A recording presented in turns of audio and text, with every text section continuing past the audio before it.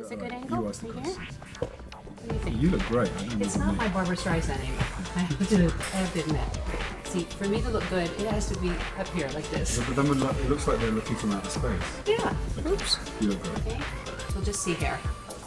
Yeah, the one question I will not be sad to not be asked is, Yes. so, how do they make you look small? That's the question. Exactly. Okay. So, don't ask me that one. All right. You know what? I'll use your eyes.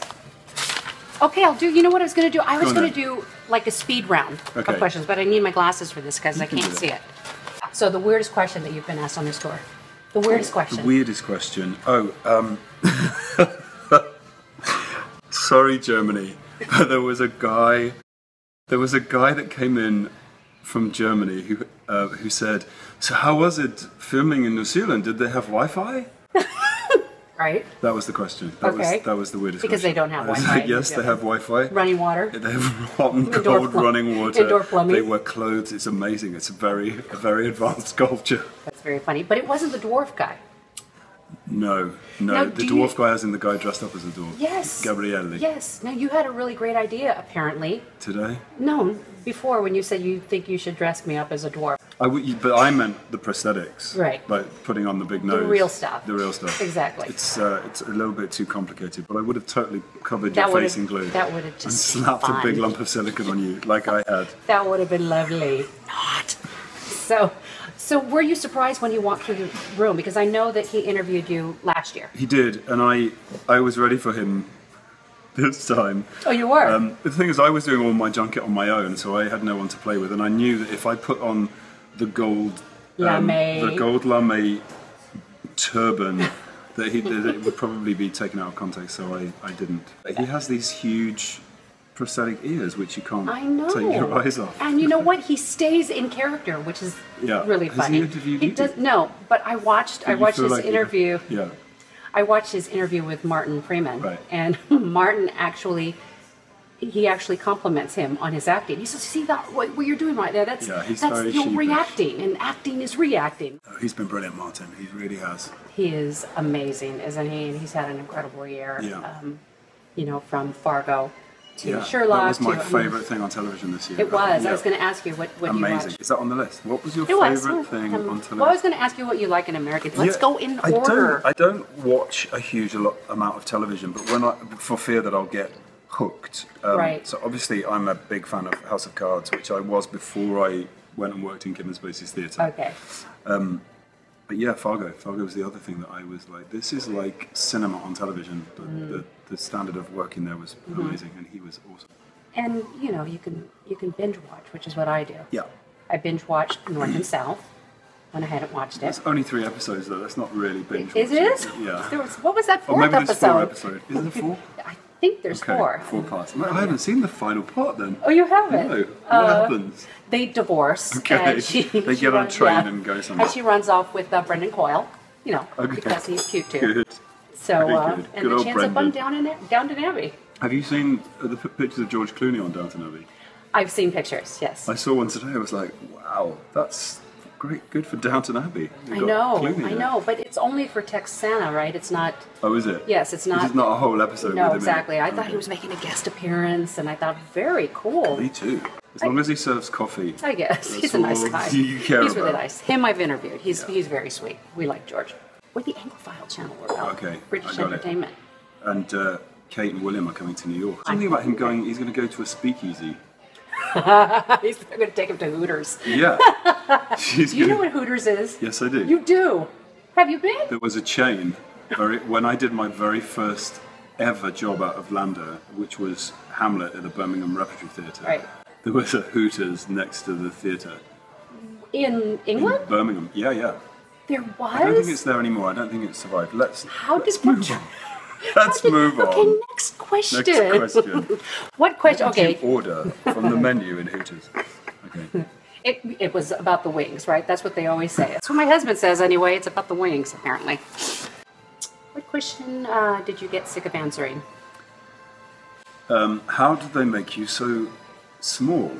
For 6'3". Are you really 6'3"? 6'3", yeah. Because I feel like I come up to your height. You're 6'3". We're sitting down.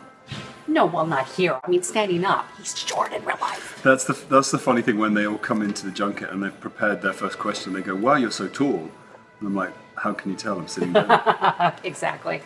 Yeah, no, but it's a relevant question. I just forget that we were small. It's always a shock to me when you watch the movie and you see how little you are. I'm like, I don't remember being small because we got bigger. We were bigger versions of ourselves. In the first, you can't see my smeared makeup, can you? Are you Do crying? I have raccoon eyes? Are you crying? Do you know what raccoon eyes are? Are you quite moved? I am. I'm moved.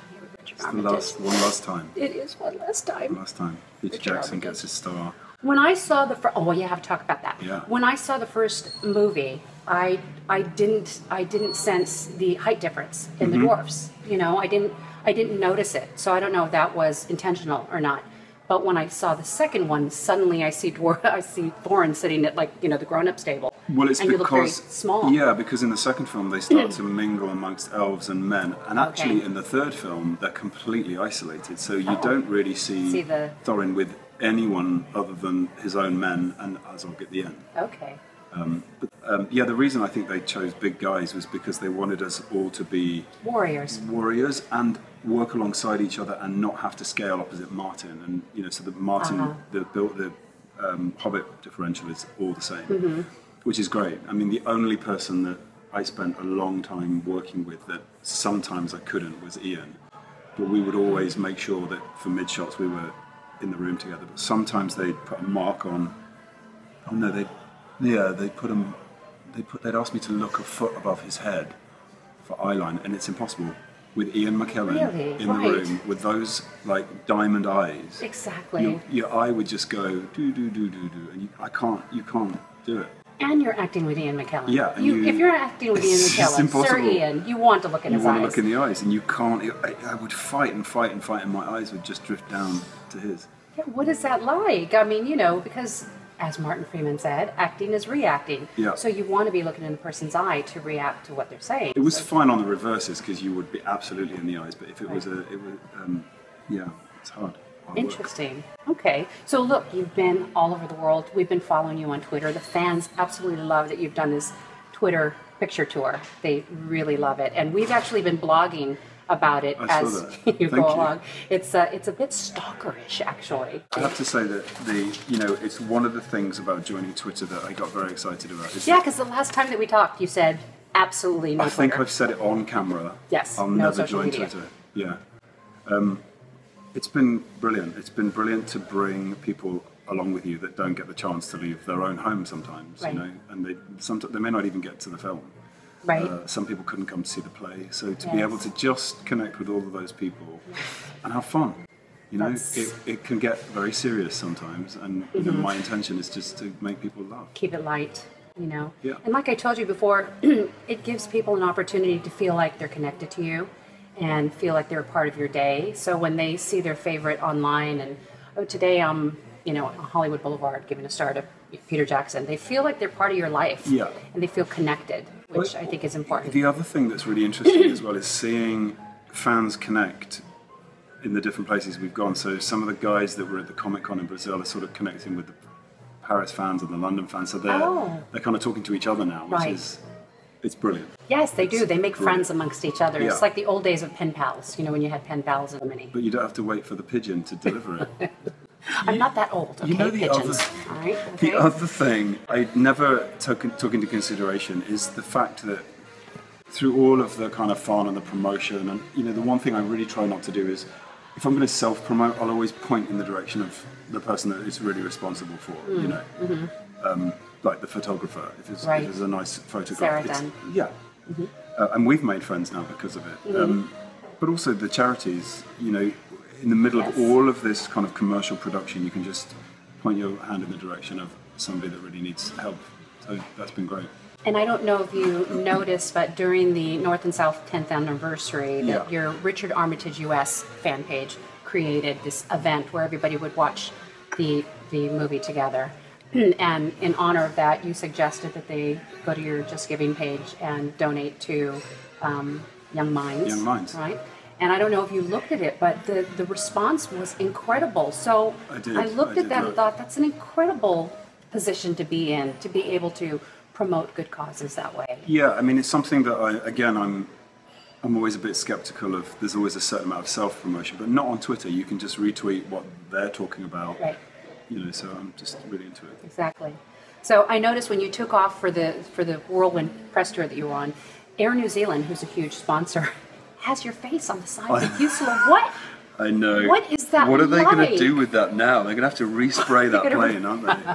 I mean, what is some that poor like? guy is standing in New Zealand with a Kiwi pot of paint, looking up at a giant plane, thinking, "I've got my work cut out." But I mean, when you go on a plane like that, do you at least get like, you know, an extra bag of peanuts? You know, because you're the guy on the side of the plane. I don't know if I ever went on that one. I've definitely been on the Smaug one. But Okay. I think we missed the one that we were Excuse me, supposed sir, to. can we have some ID? Yes, I'm sorry. Can Yeah, you please just look on the to side of the check plane? out the front of That's it. me. They still wouldn't let me on though, would they? Okay, so let's get That's what serious. you do. Let's get serious. You know, he doesn't even know what time zone he's in. Seriously. Who are you? I am from the Anglophile Am I in channel. Los Thank you Angeles? so much. Yeah, good. He never remembers my name. This is really hurtful. Marlise Boland. Oh God, he got it right this time. Okay, good for you. Points. Okay, so tell me.